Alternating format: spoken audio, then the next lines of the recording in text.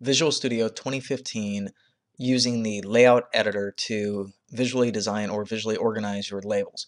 So I've already got ahead and opened it up over here, but if you need to know where it is, if you go under the View, Toolbars, and then Layout, again, View, Toolbars, Layout, we get this little area that if you're familiar with design work at all, it's an evenly spacing tools. You'll find this in Photoshop, Illustrator, other design tools.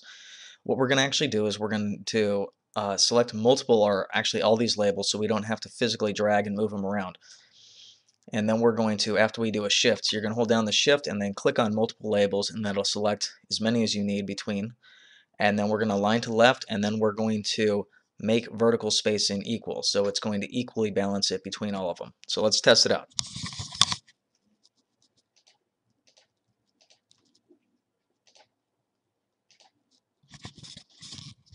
Simple, right? Go ahead and try it out for yourself.